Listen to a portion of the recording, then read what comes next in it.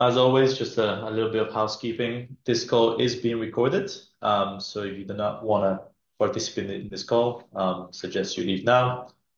And as well, we have the antitrust policy notice as part of the Linux Foundation that we have to fight off. Today on the agenda, we have three topics. We have a little bit of an update on 1.3. So 1.3 is out 2 weeks ago. We released 1.3. We're going to talk a little bit about the features that were added to 1.3. We're also going to talk about, I want to show the new documentation website that we've picked up the new Hyperledger template, and then any other topics that the community wants to raise and discuss. All right, I'll go straight into presentation, and feel free to interrupt me at any point in time as I cover these topics. So yay, Hyperledger FireFly 1.3 is here, just over a year after the 1.2 release. We released a new version of FireFly. It has a lot in it. And yeah, big thanks to Nico. He's no longer participating in the project, but big thanks to him to getting this version out. So what's new in FireFly? There's been a lot of work to make the runtime a lot more modular. One of the pieces of work was to decouple the way the orchestrators within FireFly communicate with the blockchain connectors. So between the FireFly namespaces that run in FireFly core and the different plugins, Nico did a really interesting piece of work to create multiple event streams. So each namespace would have its own event stream to communicate with each blockchain connector it's connected to, instead of using the same event stream across different namespaces. So here we have more isolation across the namespaces, and this is a really good step to achieving high availability, which is an issue we've had for a while. We've called active-active. I think that we'll pick up in the future in other calls. Great shout out to the Tezos connector coming to life as part of 1.3. We have a few of the maintainers here that have contributed that Tezos connector. It's great to see. We've interacted with that community. We gave a talk in the Tezos community about FireFly, so it's great to see that integration.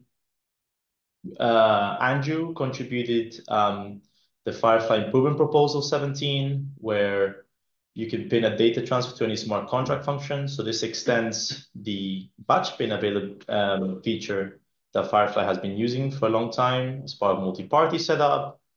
It extends it to be able to use your own smart contract and pin data on any smart contract function, really, across different blockchain technologies, right? Both EVM and Fabric there. We also have made a lot of big changes to the blockchain toolkit, connected toolkit, FFTM, the FireFly Transaction Manager.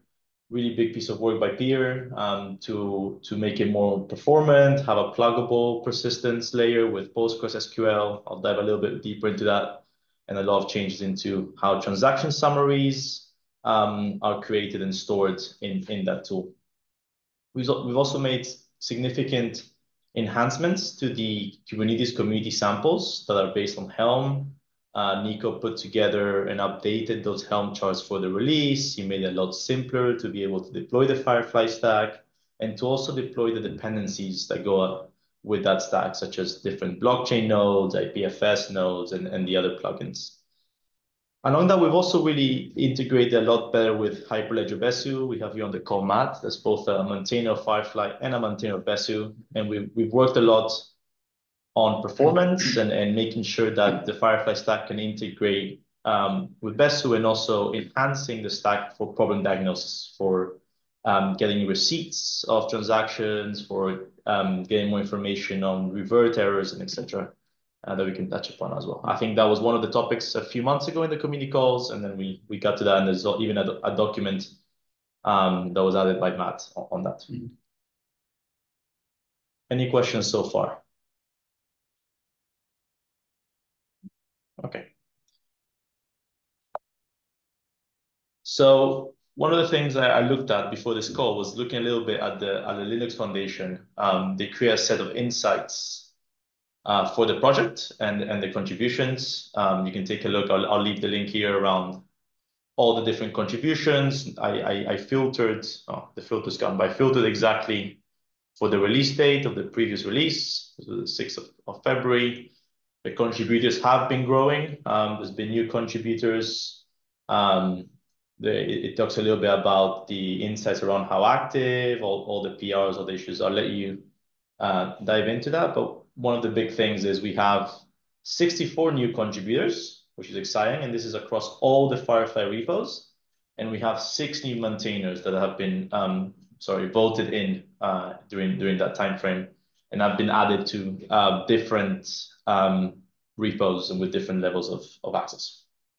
So yeah, I'll share the slides afterwards and you can take a look at the insights provided by the Linux Foundation. So one of the big pieces that I've mentioned is this namespace isolation.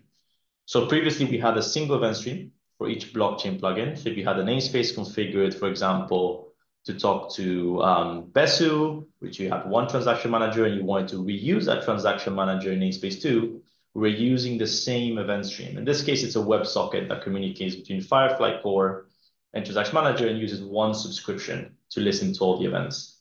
In this case, what we've done in 1.3 as part of this work is we create one event stream per namespace. So now we have complete isolation for that event stream. We can replay events specific to that namespace instead of sharing the same event stream across both namespaces. And as we talked about earlier, this promotes high availability. So if we wish to in the future, as we want to work towards being able to run multiple FireFly core runtimes, having that isolation in place is going to help us a lot. There is a section in the... I could talk a little bit to this one, Enrique. Yeah. Go ahead, Pierre. So the work that we did, Andrew and Nico and myself, in this release, it's kind of hard to state the size of it. It was the listener moving was the big thing that changed, but to become independent. But really, what this ended up being is now inside of a FireFly runtime, right? You've got one Go process running inside of there. Every namespace is running completely independently. There's no overlap. The config for it is read independently. The batch listener works independently. The streaming from the different connectors is completely independent. The connectors are namespace aware, so that there's no dependency when if something reloads, it might affect another.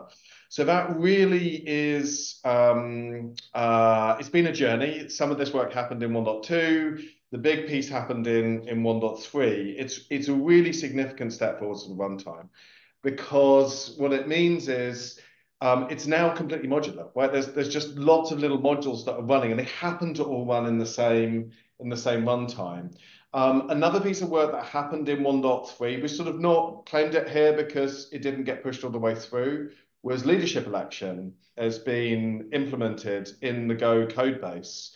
So we have the ability for these sort of modular namespace runtimes to be leader elected by Kubernetes is the default implementation of a leader election, but pluggable like everything in FireFly.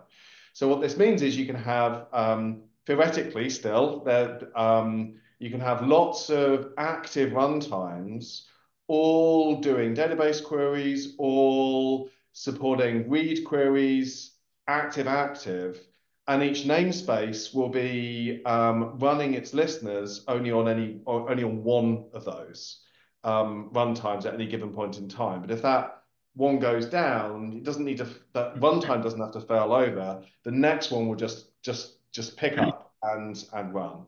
So it gives the ability. There's some impact on HA, but the really big ability it's going to give, and we expect to have this in the next release, the ability to sort of have one big server that scales across more than one VM. So you can scale beyond just the size of one VM to multiple VMs and have active running. So it's a really, really significant piece of work, even though there's still a little bit that's sort of coming out into hopefully a patch release that this will close out in. Awesome. Thanks, Pierre. And yeah, if you want to look at the migration guide, it will explain that not a lot of breaking changes here. The only thing that changes the naming of those event streams has changed. But yeah, really great significant work here. So next one on the list is the FireFly improvement proposal 17. This is what to be able to tie any arbitrary piece of off-chain data to any arbitrary piece of on-chain logic. So FireFly has had this for a long time, this ability to be able to perform aggregation between off-chain data and on-chain data and have ordering based on on-chain events. We've now extended that to be able to use your own custom contracts and to be able to pin data on your own custom contracts. Before we had specific FireFly contract, which was the batch pin contract, which drives all the private messaging and broadcast messaging. But now we've enabled this to be more customizable from an end user perspective to any contract. Any thoughts from the maintainers on that one? I don't know if was Andrew on and wanted to talk about that one, otherwise I can. I do not think Andrew's on for that one. Okay, yeah, let me talk then a little bit more about this. This again was another big piece of work, but it is I guess it's an interesting area. So the core thing that FireFly does is be your ability to connect to any blockchain and invoke any smart contract and stream any events. That's its core like mission in life. There's a secondary thing that it has baked into it, which is a pattern for messaging and data coordination, where let's say you're building like multiple parties are all going to use FireFly, you've got an application on top of it, and you want to do workflow orchestration between those parties. You've got your identity system that you've plugged into FireFly. You've got your transport that you've plugged into FireFly for HTTP or Kafka or some end-to-end encrypted messaging. All of those things are pluggable. I can now have workflow where the order is proved by the blockchain and the messages are flowing off chain, but they'll be processed in the order of the blockchain. So that was very powerful. And in, I think, 1.1 of FireFly, we allowed, with token connectors, to sort of have a special workflow so that you could make the blockchain transaction that was coordinated with that message be not just a pin of, but also like a timestamp, but it could be a transfer of a token. And what this piece of work did was it said, so that can be any logic on the blockchain. So I can have really powerful, interesting logic on the blockchain that isn't limited just to tokens. And I can have the processing of the data be coordinated with the processing of the event that's emitted from that smart contract. So the smart contract, the blockchain, stays in control as it always is. It's the source of truth. But as a party in a system that's not just got to worry about the blockchain, I'm an enterprise, I've got core system integration, I want to trigger off of this and do something, I can not take my part in the ecosystem, like decide to perform a payment or process an invoice or deliver some goods until I've not just received the blockchain, but I've also received the data that can't go on the blockchain along with it. So that's what's so powerful about this, is it's like two streams of information. It's the engines coordinating two things happening, the receipt of data and the receipt of the order and confirmation from the blockchain. So this is about putting the blockchain in charge for sophisticated transactions and still having data that can't go anywhere near the blockchain. Now, I think this is a journey that there's lots more happening in the future on sort of off-chain, on-chain, data coordination, privacy. I think we'll see a lot more on this going forwards. But this was a significant step on the journey, sort of enhancing this sort of messaging support that's baked into FireFly. And that was useful. Yeah, super useful, Peter. Any questions for that? Awesome. All right. I guess this one as well, Peter, I'll give a quick overview, and then I think you're the main contributor here in terms of the persistence. But we've enhanced the persistence layer in the FireFly Transaction Manager. One of the biggest changes was just adding a more pluggable persistence layer by adding support for PostgreSQL. Before we're using LevelDB in the previous versions of this toolkit. And we've also restructured a little bit the way the transaction history, not a little bit, but substantially, the way transaction history is stored. I've linked the PR there because there's some changes to the information returned by APIs. The way the history, there's a query parameter to be able to change the history that gets returned, the new version of it, the sub statuses of transactions. So really look into that. And we've also ported a lot of this into our FireFly common layer, which underpins a lot of the Golang based services that we provide in FireFly with those capabilities for Postgres. Anything there, Pierre? Well, did we also have a slide on the Besu FireFly integration? Because maybe I'll talk about the two in combination. Do we have a slide on? We don't have a complete slide on Besu. I have a bullet point at the end, but if you want to cover it here, yeah, maybe I'll cover it here. So I think it's probably other maintainers have done the heavy lifting that are on the call. Chung's on the call and Matt Whitehead's on the call. So this is part of a really significant piece of work. So FireFly is a very pluggable enterprise tool, and the blockchain connector in particular is a really pluggable framework. I think we'll talk about Tesos in a little bit more detail as an example of another ecosystem using the connector. But it's pluggable in lots of different ways. It's pluggable with the persistence layer now. It's pluggable with what we used to call the policy engine, but we call it the transaction manager endpoint. And there's like an pretty good open source implementation of that, but the intention is that there's lots of behaviors people might want to put on top of there and lots of scaling characteristics. So it's a place where this really is an open source extensible project. And a really interesting piece of work that I guess sort of taking the FireFly hat off just for a second and talking about the Kaleido hat and collaboration there. The sort of Kaleido as one member of the ecosystem, we made a bunch of contributions into the open source that included this, but lots of other pieces around it, around problem diagnosis and other pieces, which were based on us really hammering, absolutely brutally hammering FireFly to go as fast and as reliably as it possibly could with Besu.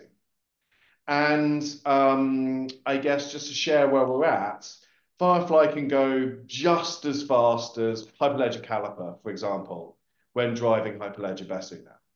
So this release is like a myriad of tiny tweaks all over the code bases and in the microservices that mean that, if you use Hyperledger Besu and Hyperledger FireFly together, the community's proved that you can get the absolute most out of Besu.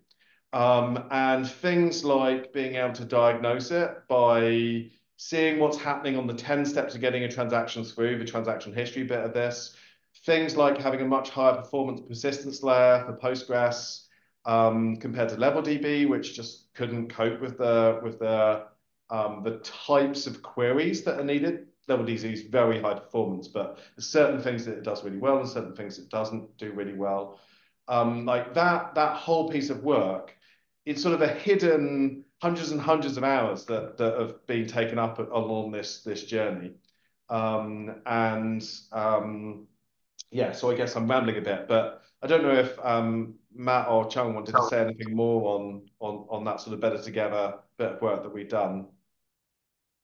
Yeah, thanks, Peter. Yeah, I think it's useful to kind of reflect more generally something we've seen in Hyperledger Besu workshops and financial institution workshops around Ethereum have generally been that the market is landing on Besu as the de facto EVM node for enterprises.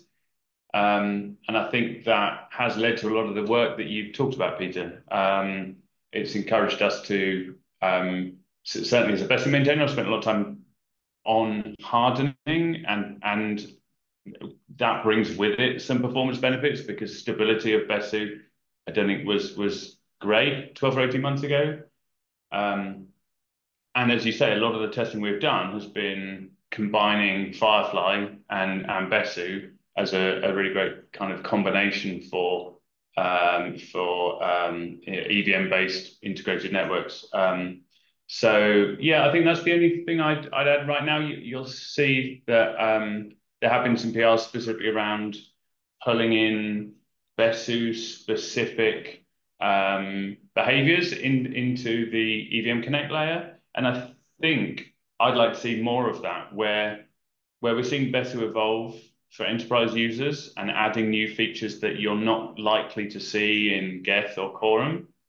Then I'd like us to see FireFly continue to kind of make the best use of any enhancements Besu adds, so that again we can continue to improve performance between the combination of FireFly and Besu together. Yeah, I think that's all of that for now. Chung, feel free to.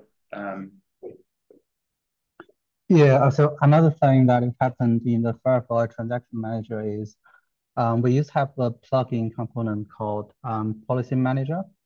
That's been refactored quite a lot into something new called transaction manager. The reason we did that is based on the experiment that we've done in Kaleido, we find the boundary between the common code that manages the transactions in the engine and the handler that orchestrating all the transaction submission.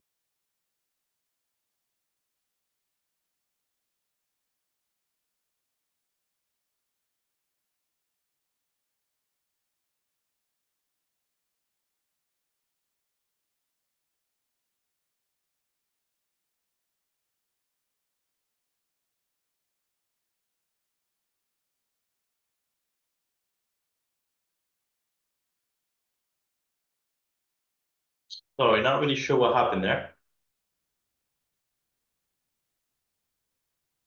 You might find everyone's dialing back in. Yeah, people are dialing back in. I think the Hyperledger Foundation person left. Normally it's a bot that records the meeting. That's fine.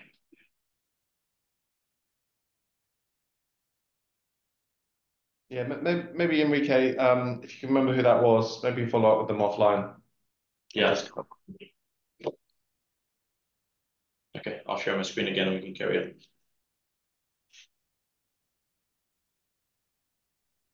Sorry, Chan. That's all right. Oh, okay. Can you hear me now? Yeah. Yeah, so to just continue, we've re-established the interface that is more powerful so that the transaction handler itself have more control and access to the transaction database. We need to perform complex logic that to have a better transaction management logic or gas station API. All of those are reflected on the FireFly transaction manager documentation. So if you're interested, do take a look. And also there are a few contributors from the Discord as well, start contributing on the transaction manager layer, which is very good to see. So if you have any ideas and want to pick up any new issues in those repos, do come and let us know. We'll give you help if you need. Awesome. Anything else there? I think also substantial work went into the FireFly performance CLI to be able to run those performance tests across the transaction manager and be able to find those bottlenecks there. All right. Next one, test connector. I believe we did have a maintainer of the connector, but I think they might have dropped. So yeah, new test connector created by 2 new maintainers to FireFly. It builds on top of the blockchain toolkit and Yeah, it's a really interesting connector. Tesos is a very different chain to some of the ones we've seen before. And the specialty of this connector is that it includes a remote transaction signing. So it's capable of integrating with what's called a signatory. And this signatory has different abilities to sign using different key management solutions like AWS key management solutions or Azure key management solutions, and be able to submit transactions to this Tezos chain. Unfortunately, we don't have any of the maintainers, but I wanted to get a feel on them. But yeah, it's great to see how FireFly is entering new ecosystems, and I'm sure there'll be more collaboration there in the future. And there's a webinar I can link to where we went to the Tezos community and we run a FireFly presentation that Nico ran a few months ago. Awesome. Those were the biggest contributions, but I think there was other substantial contributions that made the ecosystem a lot better as a whole. I think one of them were last year we did batching of delivery events for subscriptions. This was for webhooks and WebSockets. So this was to increase the throughput. When you're listening to events from FireFly, you can now receive batches of events, and you can configure your batch size and how often and how much you want to read ahead. And it will work with all your filtering capabilities that already exist in the subscription layer. We also enhanced the API. We added a new enhancement to the events API that Sam added to do additional filtering for events. One substantial change that you will see in the migration guide is that we've separated define and publish for token pools and contract interfaces. So when you create a token pool in FireFly, and that FireFly has been enabled in multi-party mode, by default, before 1.3, that token pool would be published to the other members of the network. And the same would happen with contract interfaces, right? The contract APIs that drive the contract APIs. Now there's a separation where you can define your token pool, and if it hasn't been published, you can still delete it from your local FireFly node. Once you've published it, that will get broadcasted to the other members of the multi-party network, and you won't be able to delete again, because at that point, there will be a transaction on-chain for those artifacts. We also did a lot of work to do database optimizations, so inserting batches of events in one database operation in FireFly. That was, again, for the push towards better performance. Andrew recently had the ability to cancel a batch stuck in dispatch. So before you sometimes, so batches are a concept in FireFly where we group together a set of off-chain and on-chain coordination.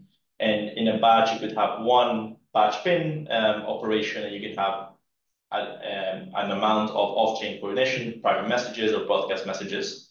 And sometimes if you're never going to receive that off-chain data, that batch can get stuck. And there was no way for you to very easily clear that batch, and it would be stuck in pending. So as part of the improvement proposal 17, we've had the ability to be able to cancel that batch in the case where it's stuck. Along with that, we upgraded Golang. We fixed loads of CVEs across many repos, especially the token connectors that are JavaScript based. And as we mentioned, we did a lot of best improvements, not only around performance, but also around revert reasoning that Matt wrote a document on that, and also handling receipts better. And I think there's a lot more work in that area for the future. And just to be clear, the CVE was dependencies, not CVEs in FireFly. Correct, yes. These were all dependencies pulled in by the different repositories. Finally, I wanted to mention a little bit about the migration concerns. We've written a whole guide for migration. Two of the important ones is Docker image permissions have changed. So if you are going to upgrade to 1.3 and you're running this in a Dockerized environment or in a Kubernetes environment, you have noticed that we've added different permissions to our Docker files, different users. So it might not run with the default configuration that you have. So we have a guide on which images and how you'll be able to change that. Finally, what I mentioned earlier, the fact that now contract interfaces and APIs and token pools have a distinct step when you create them, and by default, they're unpublished. and you will have to either pass in a parameter to publish them when you create them, or there's an API to publish them afterwards. And as always, please join the Discord, and activity on GitHub is really good. I'm monitoring the Discord every day, so feel free to post messages there and contribute. I've also started triaging issues on GitHub around good first issues for contributors. So if you know anyone or you feel like you want to come along and pick up issues, just feel free to message me on Discord or even tag me in the issue, and we can make that happen. Okay, any other questions on the 1.3 updates or any other remarks?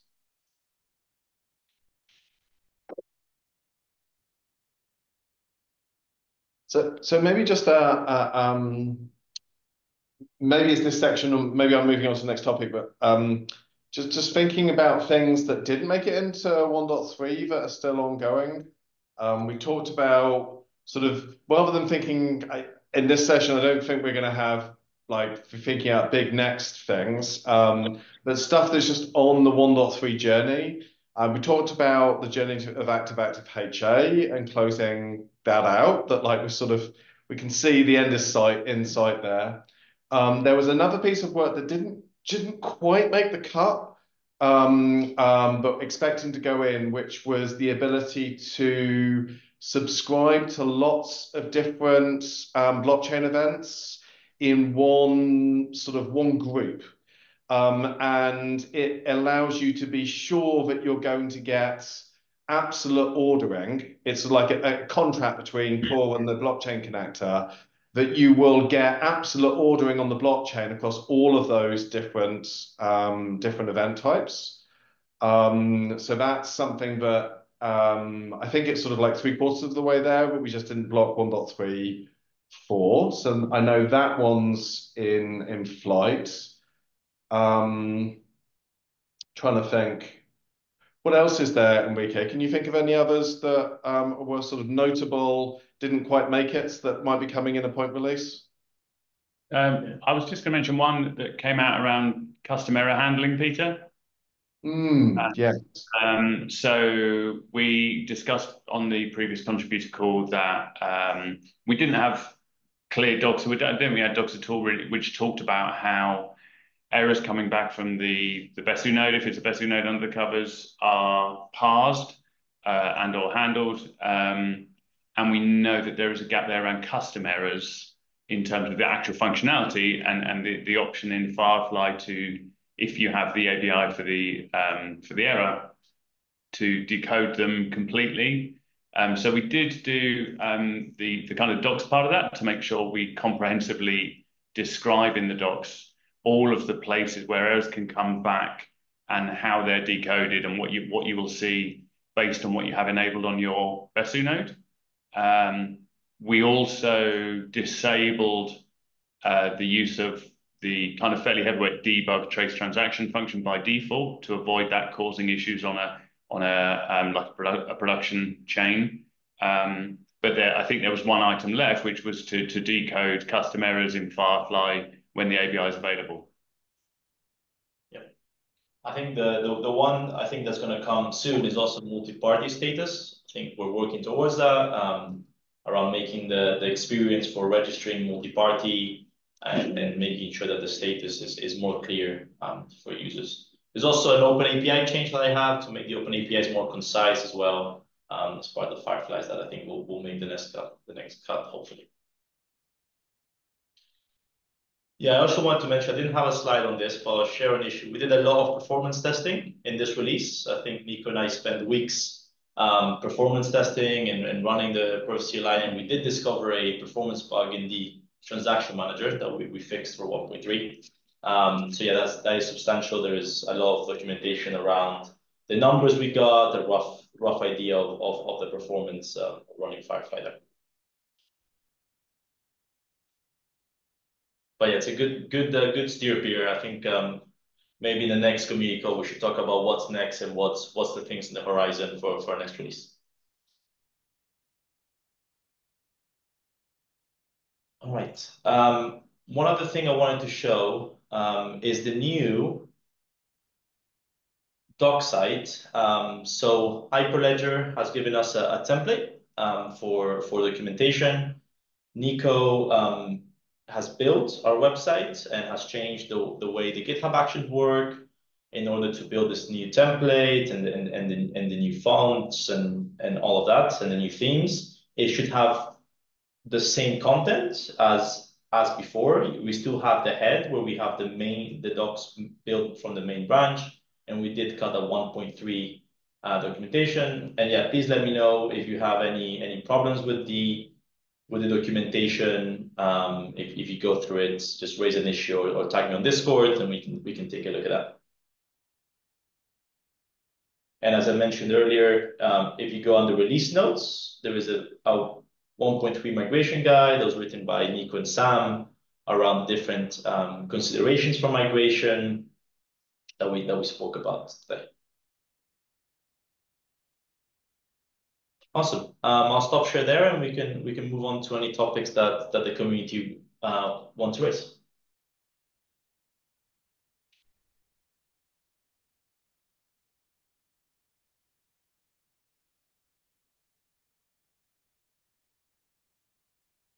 Okay, I don't think there's anything there. I did see the message on the chat. Thanks, Matt, for that. Around the Sean, I'll reach out to him, and then we'll see how we can get the 2 recordings and published into the community call notes. Okay, if there's nothing else there, I'll close the call. Thanks everyone for attending today.